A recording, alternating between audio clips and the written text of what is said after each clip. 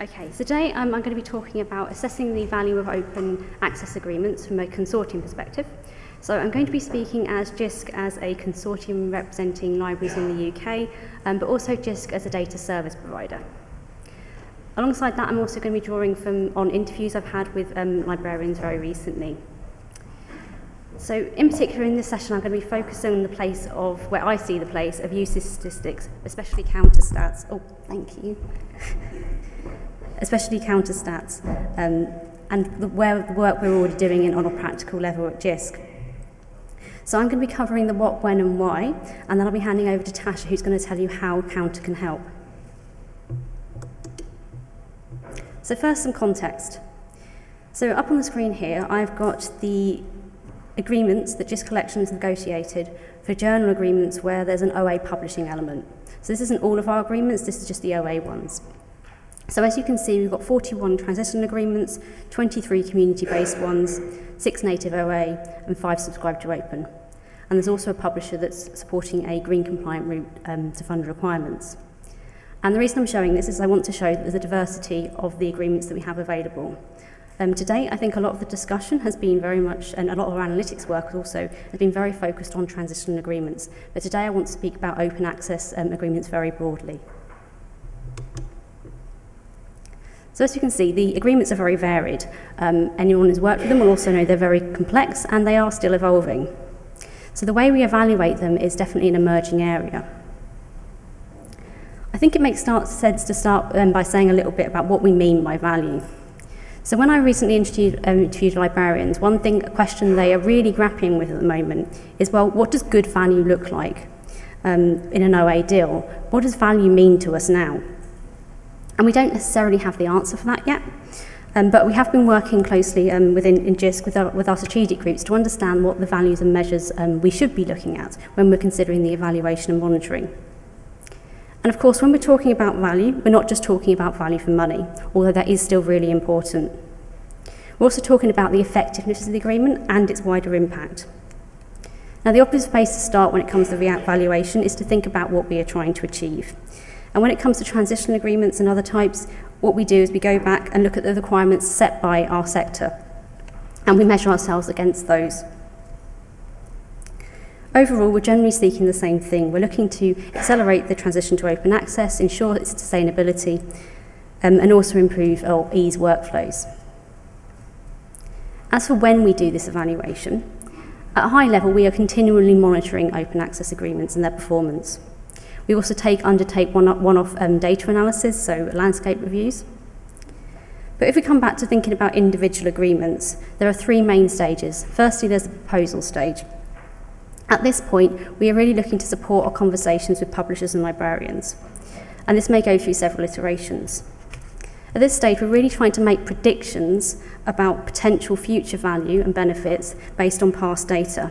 And we really do this at a sector level and institution level as well, because we are representing a wide and diverse range of institutions. And then, of course, when it comes to signing up, an institution needs to make a decision about whether they want to contribute to that initiative or not. Then finally, there's the renewal stage where both the publisher, the Jisc, and the institutions all need to decide whether it's worth continuing with that deal. So far, I've been talking about usage stats. I've been talking about agreements and evaluations very generally. And any of you who have ever had to analyse an OA agreement will know it requires a lot of interconnected data. But as I said, today I really want to focus in on where usage data slots into that big web. But before I do, I just want to sort of stress that other data sets are really important, in particularly the publications reports, which are critical to the evaluation and monitoring and management of agreements.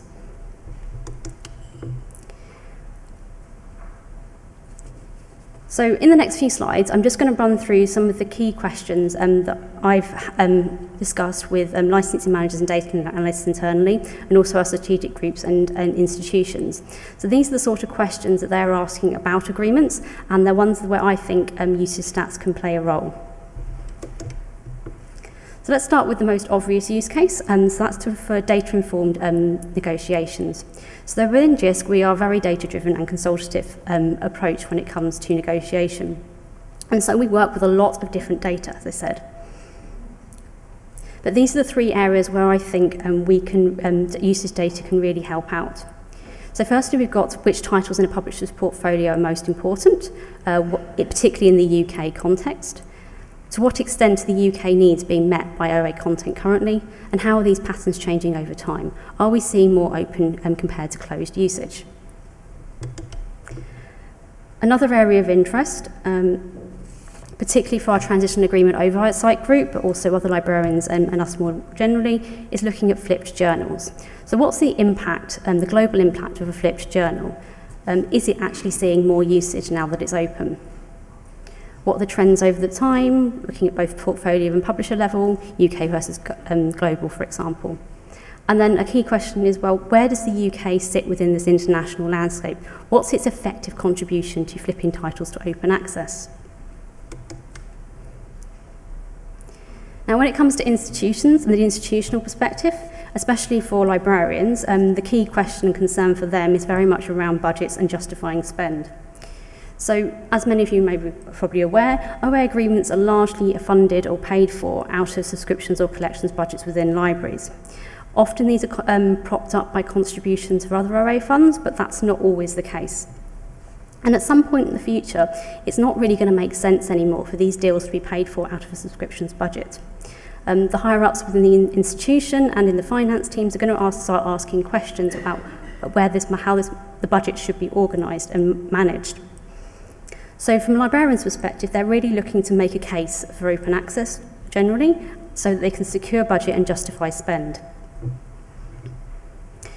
There are two general approaches you can take to doing this. First, they want to look at, well, what are the benefits to our institution? How much usage are we seeing from open access content, either that we paid for or maybe we haven't contributed to? But what benefits are we getting back from open access? The other approach is to look at what we've been publishing. Can we demonstrate that we've increased the reach of our research by making it open access? And then finally, I just wanted to mention the impact of policies. So one thing we're already doing is looking at citations and comparing citations of funded and non-funded research outputs. And a natural extension to this would be to look at full text usage as well. So what does all this mean for how we work with usage data? Well, when I look at these questions, I can see that there's still a lot of interest in seeing paywalled usage, usage aggregated by a title or journal, usage aggregated at the publisher level, usage attributed to institutions, and annual trends. These key bits of information are the same information we're used to working with. But I can also see there's a lot of interest in global usage of both open and paywalled content, total usage of content in the UK, not just that attributed to UK institutions, and the global reach and country of use.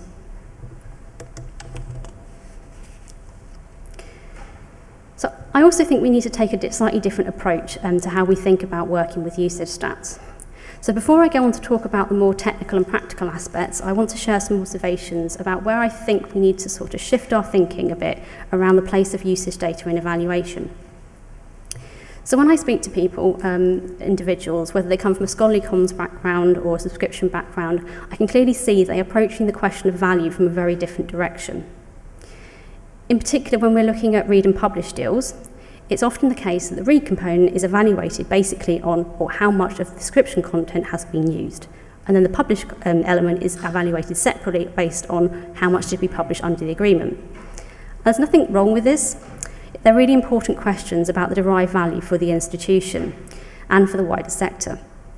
However, it is missing a trick.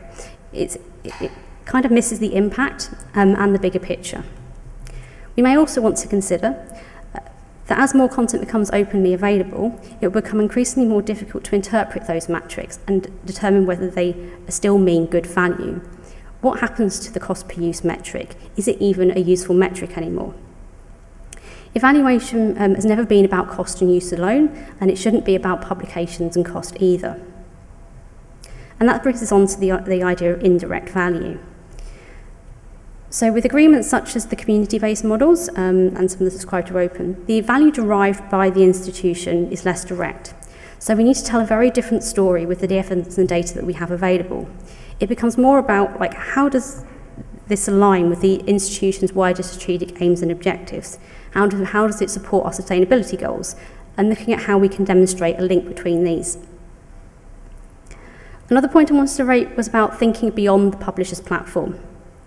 So having content on multiple platforms is certainly not a new thing, but traditional models and acquisitions models, you find that it's very easy to make a link between the title and the subscription and the purchase. However, when you have an open access content and it's available, for example, in a full text database, how are we ascribing the value to that? These are questions I don't necessarily answer to, but certainly something to think about. And particularly when we get into the OA books space, where it's very common to have a book on multiple platforms, we need to think about how we might want to bring that usage data together. And finally, I think we need to think differently about how we slice the data. So historically, counter data has been about the publisher, the platform, and the institution, and at title level. And this makes a lot of sense for subscription content, because counter was developed in line with that. When I first tried to explain global and item usage, especially to subscription librarians, they don't always get it straight away at first. It takes them a little while to get their head around it, because they can't really visualize what a report looks like and what data it will contain. And I think that's because we need to think about how we slice the data very differently. So this brings us on to why item level reporting is so important. So when I was reviewing those questions, and you may have noticed this too, that the usage of the individual items doesn't necessarily really feature in those questions. But I do know there is interest in item level data. For example, I know repository managers want to know what the most used items are in their repository. They use that for evaluating and demonstrating the importance of institutional repositories themselves. I know that authors are interested in how much their content, their research output is being used. And there's also interest from institutions where they can use individual items to demonstrate the strength of their research output. However, when it comes to OA evaluations at consortium level, we're primarily interested in aggregated usage. Now, one of the main challenges that comes up when we talk about item reports is that they are huge and very unwieldy. But in practice, no one is ever going to want to look at a giant spreadsheet with lots of items in it. The vast majority of the time, we're really interested in aggregated usage. We're looking at taking out a subset of the items and then looking at the total. Now, the counter reports do allow you to do this. You can take out subsets, for example, as I got on the screen here, we can see that we can take out articles on a platform. You can also take out all the articles in a journal. You can slice it by year of publication. However, this doesn't always align with all of our use cases. It's actually more likely that we're going to want to look at all articles published under a particular agreement, or associated with particular authors, or under a particular funder grant, for example. And then from a consortium perspective, we'll be looking to aggregate that up into total usage. So we can quickly see that title level granularity really isn't sufficient. And so it does make sense to think about the item as the basic unit of reporting, so that we can extract that data and aggregate it up by any attribute, whether it's in the counter report or not. Now, obviously, the counter reports can't do this job on their own, and which is where the importance of quality metadata, persistent identifiers, and infrastructure comes in.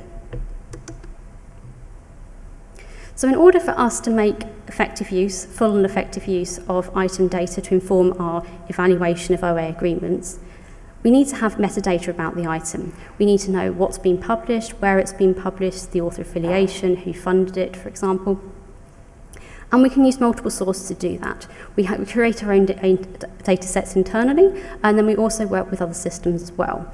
And we're looking to expand those integrations. So we work with publisher systems, Crossref, there's OpenAlex, Open Access Switchboard, and databases such as Scopus, Web of Science, and Dimensions. And of course, in order to automate these processes and ensure we're saving time, we need to be able to consistently match on identifiers. So I've mentioned a few here, some of the obvious ones, and I'm not going to go into detail because that's a whole separate presentation.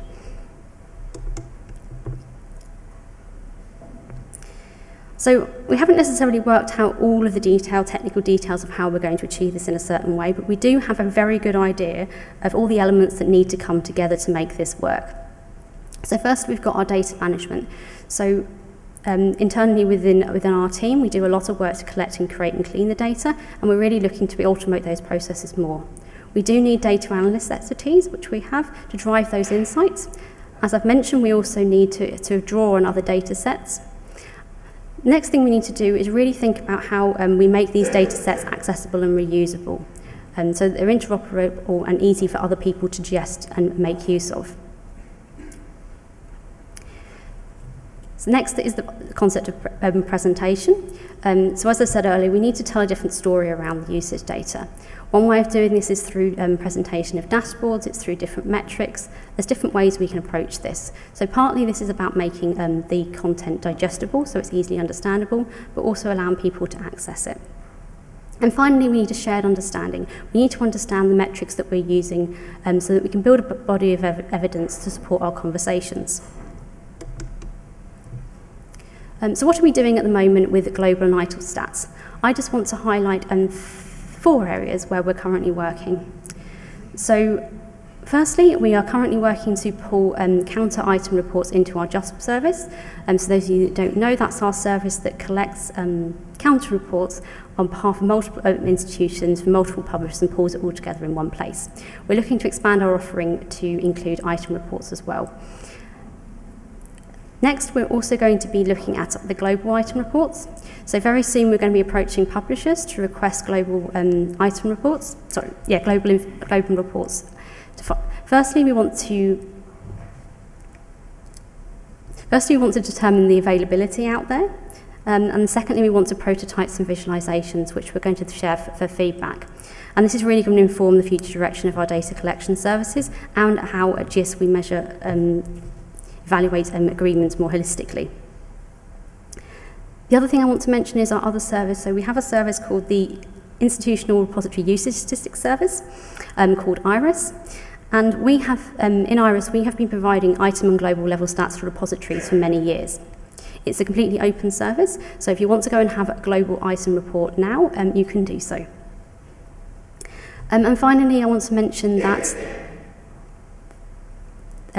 we're looking to take the repository usage data and take a case study approach to apply it to an analysis of agreement with a self-archiving element, and that's something we're planning to do internally and then write up and present.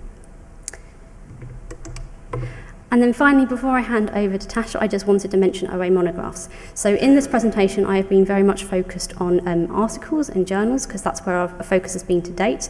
However, we have already started thinking a lot about how we support open access monographs. And with that, I'll hand over to Tasha.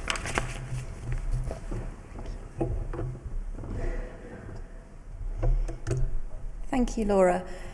Well, Laura has rather answered my first question, which was going to be to all of you, which is, do you think Counter is only for subscription content? And clearly, the answer is no. What I will say is that 20 years ago, when Counter was first conceived, it was a subscription-first concept, measuring the usage of materials to which a library had subscribed. And back in 2017, when we started building Release 5 of the Code of Practice, we were very aware that we needed to start accommodating open access in a much more streamlined way. So Release 5 introduced the concept of the global report, which does not break down usage by institutional attribution. However, it was 2017. Things have moved on somewhat, and Release 5.1, which is our next update, is going live in April, come hell, high water, or the house collapsing. And Release 5.1 doesn't just accommodate open access, it has been optimized for open access. So let's start with this idea of the global report. Oh, this has gone a bit funky on this screen. Counter acknowledges that usage of materials can be attributed to an institution. So that is linked to a specific library. So for example, if a user is sat within the campus IP range and gets access to paywalled content, simply by virtue of that IP, that is usage that can be attributed to that institution. Non-attributed usage is everything else. And back in 2020, when a lot of publishers dropped their paywalls because of COVID, we saw non-attributed usage balloon. However, even before that point, a lot of publishers were telling Counter that the majority of their usage was non-attributed, in some cases up to 80%. So this is valuable material, whether it is free to read, whether it is open access, whether it is paywalled. It is valuable material that is being read in maybe 80% of cases by people who don't then get reported back to an institution. So the concept of the global report is we don't care if it is attributed or non-attributed. We really don't care which institution it's attributed to. We want to see everything, the global usage. Release 5 also introduced the concept of the item report, and Laura has given a very detailed description of that, so I'm not going to go into it in a lot of detail. But it is a very granular piece of information. It can tell you all the counter metrics. So the investigations, that's people using just the metadata, and the requests, so that's the interaction with the full content, down to the article level, or indeed down to the book chapter level. Great. An item report is wonderful.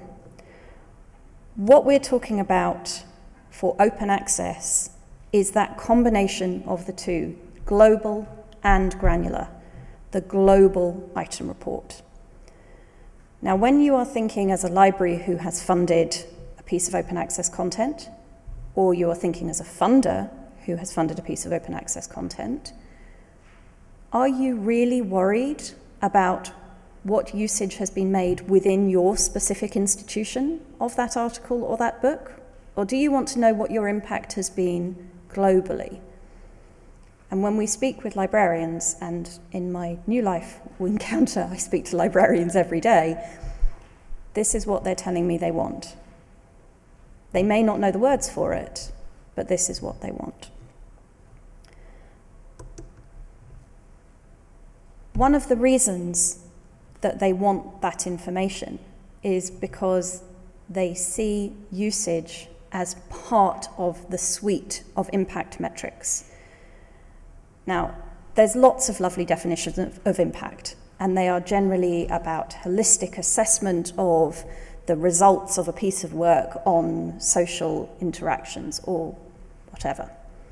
Unfortunately, we are human, and we like numbers because they are easy to count and measure. So as a community, we have often boiled usage down to citations. And the problem with citations is that they can take a very long time to accrue. And they're sometimes a bit worrying because, you know, the paper on MMR and autism has some of the highest citation rates anywhere. Not necessarily a positive paper. We've also introduced altmetrics, which are very quick to accrue, but they're quite fleeting measures of attention. Usage is that missing piece of the puzzle. It accrues from the day of publication, and it reflects real interaction with the content. It is not, however, a silver bullet. As with all metrics, we should be handling them with great care. Now, I wanted to spend as much time as possible listening to Laura and then taking Q&A, so I'm going to wrap up very shortly. But I do have a call to action for our librarian and consortia colleagues. When it comes to the global item report, the power is in your hands. You can tell publishers that this is what you require. You can put it into your deal contracts. I can't make publishers offer this, though many already do. You can. So if you want it, ask for it. And questions? Anthony Watkinson, Cyber Research. is a question which maybe seems a little strange in this context, but if we're talking about value, publishers and researchers think in terms of quality. The word quality hasn't been used. Can you explain where it fits in, if at all? So, Counter has never purported to measure quality. No. That is not what we are for. It is an important metric. This is why I say that any research should be considered on its own merits, and that needs to be done by people who have knowledge of that specific discipline, and preferably people who have knowledge of how that research has been used. And that's not something that we as Counter can deliver. Laura, from the Jisc perspective, I'm sure you've got other insights. Yes, it's on. Okay, cool. So I think from a Jisc perspective, my presentation, I deliberately stayed away from the question of quality and the question of value, because it's not an area we particularly get into.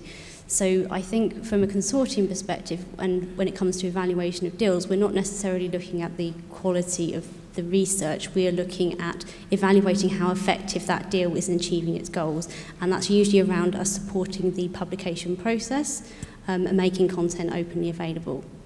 So that's kind of like the way we are measuring the effectiveness of an OA agreement. Are we helping support our institutions achieving their goals? Thank you very much. I can see Phil at the back, and do you want to go first at the front? I actually can't see who it is because there's just light.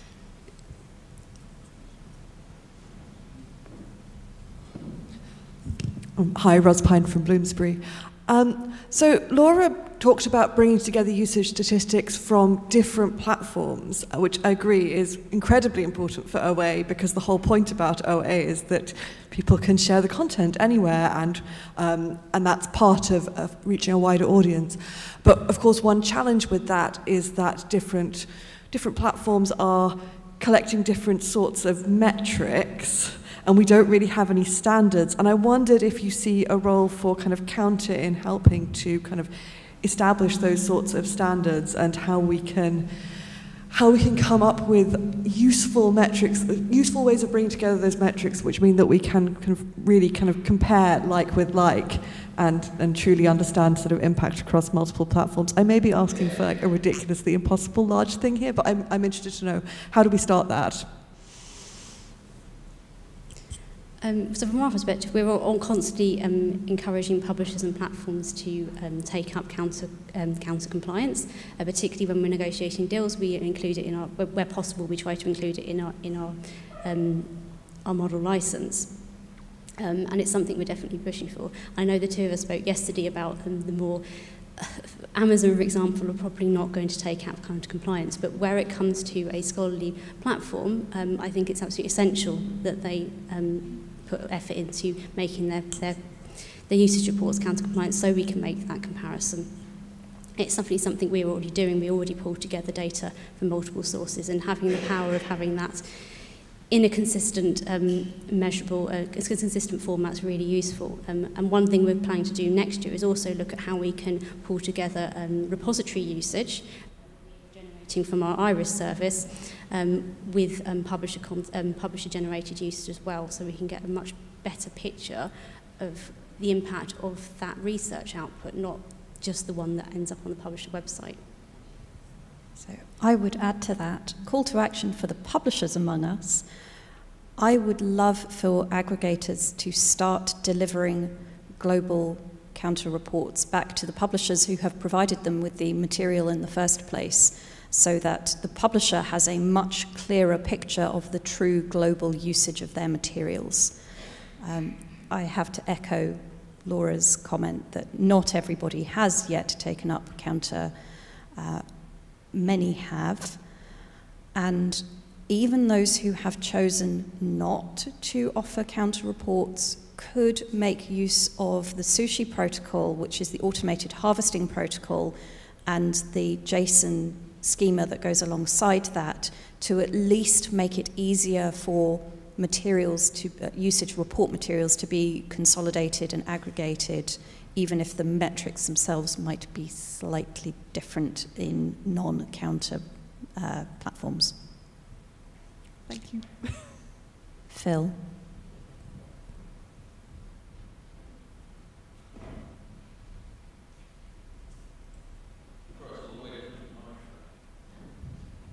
Phil Jones from Moore Branch Cooperative. So we've been, as an industry or as a sector, I suppose, we've been looking at the problem of distributed item level or aggregated item level usage data for as long as I've been in the industry. And part of the problem is that it's very, very difficult to identify whether one version of an item is the same thing as another version of an item. And it's been difficult since we've had aggregators. It's been difficult for every time a new sort of platform enters it. And now we've got repositories and preprint servers. And very often, sometimes, the metadata in those services isn't as good as it would need to be in order to be able to link objects and items. So since we've been looking at this for a very long time and we still haven't managed to get those links really working, what do we need to do, perhaps on a organizational level or a social level or a communications level, to try to get people to take these linkages more seriously than they have? Are you trying to get me to plug your PID project? Not at all. We've got a thumbs up over here, so... Yeah. Honestly, we have to take the question of metadata more seriously, and we need persistent identifiers to crosswalk between systems. There is no quick way to make that level of cultural change, much as I wish there was. I don't have anything to add there. I think I wanted to stress in this that there is an importance of persistent identifiers. It's the only way we can do it, particularly when we get to that granular detail. We can't do these matching manually. We need a way of doing that effectively at scale, and persistent identifiers and clean metadata the way forward. But I definitely recognise the challenges there. My name is John Dove, and I'm an advocate for open access. And I want to take you back to 2014 when I was deciding to take this up as my last career, or as long as my fingers can reach a keyboard. I was on the Purdue University Press Advisory Board, and I think the statute of limitations has passed, so I don't think I'm revealing confidential information. At the dinner, the library director said that in 2004 he had an $8 million bill for scholarly journals. And this year, it was going up from 14 million to 14.6, so up $600,000. And he had to go to the new president, who was a businessman, to say, we need $600,000 more. And he said, what do you mean, $600,000? Why is that? And so that turned into a conversation about open access. So the president said, well, you're going to have to give a presentation to the faculty senate about open access. So now, the press was doing a lot of things in terms of open access and promoting it and picking out a scholar. And I think a lot of universities have scholarly communication or publishing consultants who help their authors be able to pick good open access journals. And they actually give a prize for the professor who most exhibited the principles of open science. They did a lot of things. But if I was that president, I would want to know, all right, you're doing these open access things. What effect is it having? I would like to know, what is the adoption of publishing of open access within my university? Is it going up? Is it staying level? Has it reached up to a plateau and then plateaued, or is it rising again? Did the pandemic increase it, or does it decrease it? So I really am hoping that out of your counter stats that you'll be able to give institutionally specific publishing characteristics of the faculty and researchers at that institution, so that people in the institution who are advocating for open access can actually do it with real numbers. So Counter very specifically is privacy protective by design. While we will, obviously, we do include things like the DOI of articles or chapters that are published. We include the authors if that information is available, which it may not be for a reference work item, for example. You don't need counter reports to measure the output of an institution's open access materials versus paywalled materials. What the counter reports can tell you is how much global usage one particular article is receiving when it is open versus if an article was closed. So you will be able to see the global impact of your work. But the other information that Laura's team collects in terms of outputs is not coming from the counter materials. Yeah, that's correct. So I think with our IRIS stats, we did look into sort of pulling information, additional information around sort of internal faculties, etc. But every institution is very different. You can't standardise that. It doesn't really make sense to have a standard around and something that varies so much.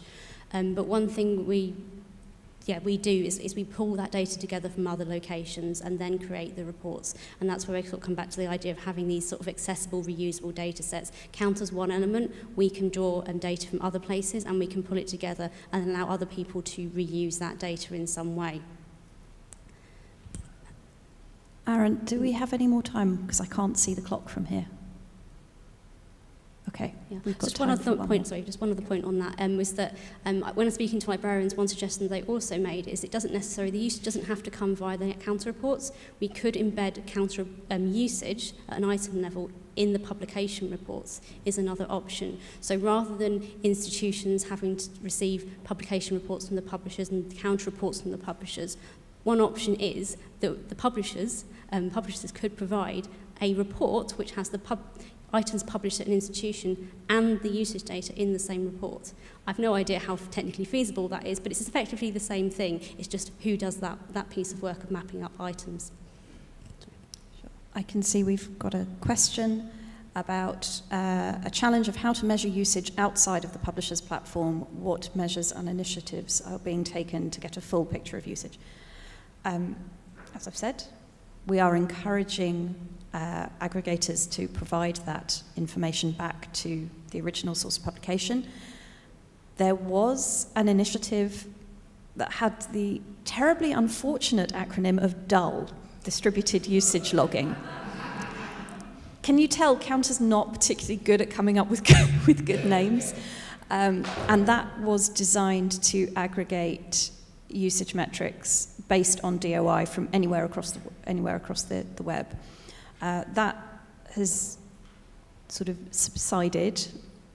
The other initiative that I'm involved with at the moment is the Open Access eBook Usage Data Trust. There's a lot of information on their website, but they're looking specifically at books and specifically at open access books. So it's taking a sort of a chunk of the problem rather than the challenge in aggregate.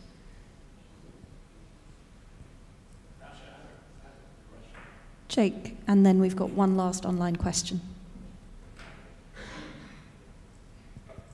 Jake Zarnagar, Silverchair. As a platform provider, I can tell you that the 80% unattributed usage, you need to be careful with how you use and interpret that data. That is filled with people. It's also filled with bots. It's filled with a whole group of usage that may not be on parallel to usage you can attribute to either a person or an institution. So just wanted to put out there that I wouldn't just add the numbers together. Everyone should be thinking about attributed versus unattributed. It's useful to know, but it's more dangerous in how it can be gamed in the system. So just wanted to add that. Just to clarify, those were the counter attributed and unattributed after all the bot usage had been stripped out, because we have quite rigorous bot restrictions. But yes, I take your point. If you're looking at, we can't catch everything, we're not magicians. If you are taking your Google Analytics, it's going to be a very different picture. Laura, there's a question on the screen which I think is more for you. Right, so in the subscription era, with library budgets constrained, I felt constantly dismayed by the huge amount of time and energy that went into usage analysis, largely to decide which journals had to be cancelled. It felt so depressing. How do we not bring the same mindset to the OA world? Aside from understanding the value of repositories, do librarians want to know the usage mostly for pricing negotiations, for publish part of deals, or are there many more reasons for the work and effort involved in the part of the institution? Yes, so I definitely think we need to change the way we think about, particularly from maybe a subscriptions side of things, is think about how we link the usage to the idea of value for money. And so the value for money side of things definitely needs to change slightly, and I think we do need to make a really much more indirect and a stronger narrative around why OA is important, and I think usage data can definitely fit into that. But I'm also wary of the idea that the deal is evaluated on how much is being published, and the value of money becomes, well, how much are we publishing for what we're putting in. And I think we definitely need to think much more broadly and see usage stats as the way of showing that there is a greater impact and value for making content openly available, but that it's much easier, it's very easy to use a cost per use or an effective APC as a measure. It's much more difficult to tell that wider narrative around usage data and its importance, and I think that is going to require a bit more work, but it's definitely doable, and if we work together and do things at consortium level and work with publishers, then we can build that narrative and we can explain why open access is important in that context and why that particular deal. So I think when it comes to evaluating at an institutional level, it does really come back to, well, does this deal, does this publisher align with our strategic aims and what we're trying to achieve, what our collection portfolio is, and how we're publishing? Those are still really important questions. It's not all about the usage and the cost. And we are out of time now. So thank you, everybody, for giving us patience.